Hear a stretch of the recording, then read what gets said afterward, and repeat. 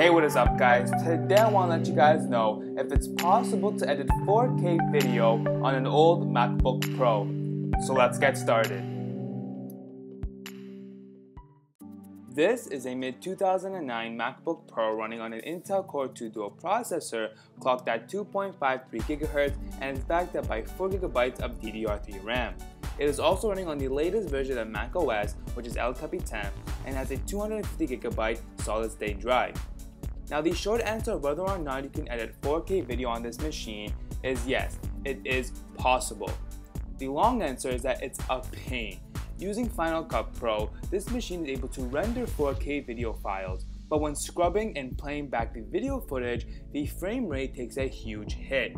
It has a hard time keeping the footage smooth, and therefore it makes editing the content very difficult, as you can't really see the entire video as there are so many frames being dropped, causing it to be choppy and making it skip parts of the video. Not only is editing the video a struggle, but exporting the video is also a pain. I uploaded a 4K video file to YouTube, link in the description box below, and it took over an hour for the machine to send the video straight from Final Cut Pro to YouTube. What makes it worse is that the video was only 2 minutes long.